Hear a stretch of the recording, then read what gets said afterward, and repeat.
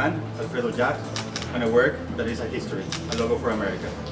Almost 30 years ago, in 1987, Alfredo Jaar transmitted from Times Square his logo for America. A message that America was not only the United States, but was also the name of the whole of the continent. The work today has achieved a cult status and in a way has become a monument. Today, Alfredo's message continues to be as relevant and is still urgent and necessary. This is not an anti-American message, it's actually a pro-America the continent message. Coming from Chile, we always felt Americanos, Americans, because America is a continent, it's not one country. And since I arrived in '82, I wanted to do a work, a project that somehow corrected this wrongful notion of America in the daily language.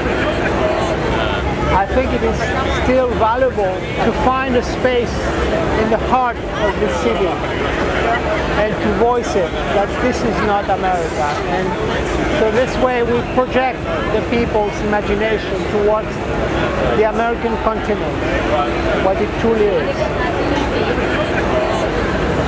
The experience of seeing it today in so many screens is just overwhelming. I am numbed by the effect. I'm so thrilled, I'm so happy. I actually like the fact that the advertising is still going on and my signs are in between the other signs. Because this is what the world is today.